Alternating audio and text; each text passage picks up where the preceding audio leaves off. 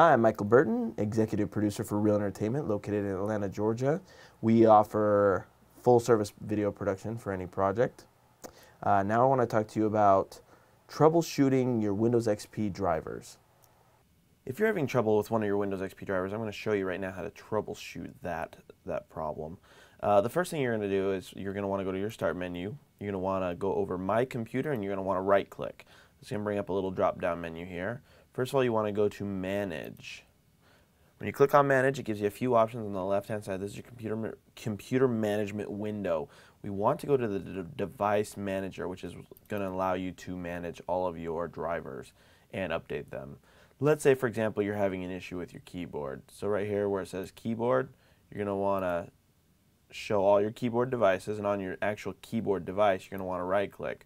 This gives you a couple options. One, you can update the driver, which sometimes if you're having an issue with, like, for example, your keyboard, it can just be that the driver's out of date and needs to be updated, especially if you've installed a new keyboard that already online has an updated driver that did not come with your purchase. So you can go ahead and click Update Driver, and it will search the web for the most recent driver. Let's go ahead and do that.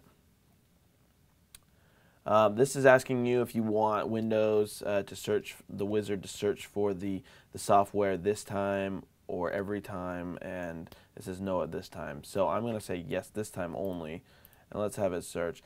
Now it says that it can install it automatically, which is recommended. What that means is it's going to look online first to see if it has the software. If it doesn't, like if you have a CD-ROM that came with it, you can actually click right here where it says Install from a list or specific location. Let's go ahead and search automatically. Now, if it can't find an updated driver online, what it's going to do is ask me if I had a CD-ROM that came with my purchase. And of course, if I don't, well, I should have.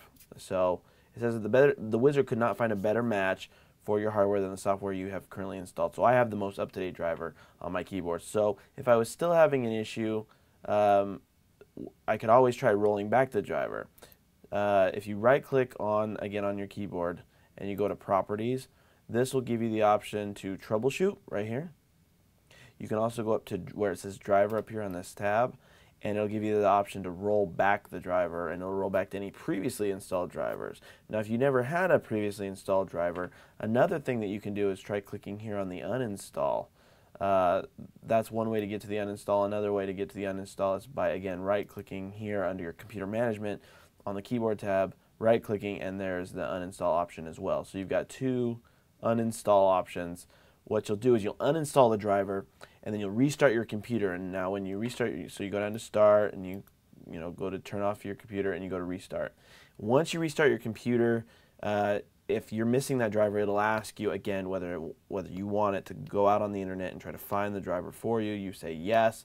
Chances are it's going to find a driver for you, and it's got to be the most up-to-date one. So it might just take, if you're having an issue, it might just take uninstalling your driver and reinstalling it once again, or again, rolling back, or just updating the driver.